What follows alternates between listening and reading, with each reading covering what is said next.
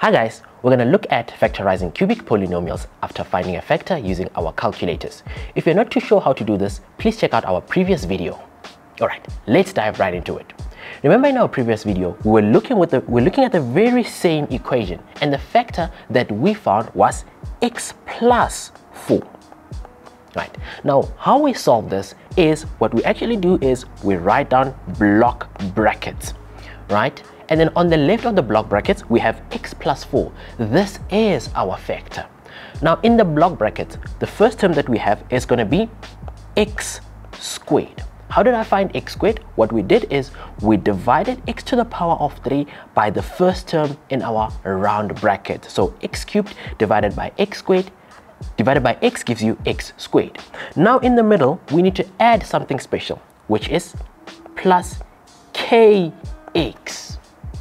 Right? Now at the end, what we're going to do is we're going to say negative 64 divided by 4. And what does that give you? That gives you 16, but it gives you negative 16. Now what we need to do is we need to multiply out.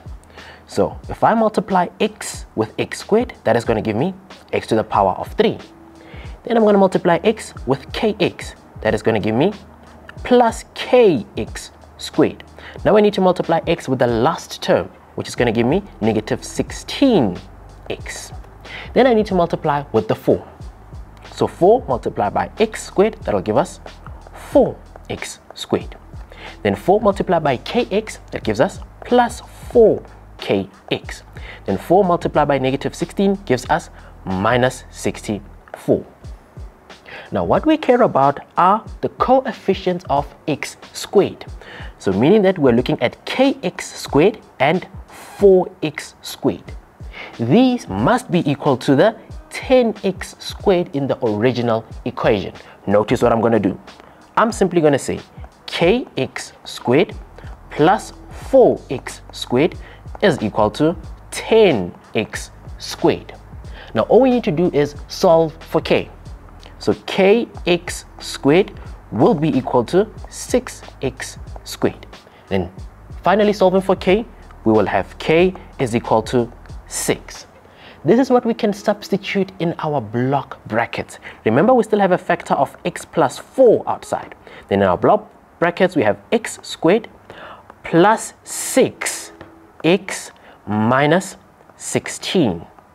Now this is a beautiful trinomial that we can factorize. We still have x plus 4 outside. Then in the block bracket, let's factorize that. We know we're going to have two empty brackets, and then because we have positive and negative, our brackets are going to take positive and negative. Now x squared, we're going to have an x here and another x there. Now we're looking for two numbers that when we multiply them, they will give us negative 16. But when we add or subtract them, they need to give us what? 6. And those two numbers can be 2 and 8.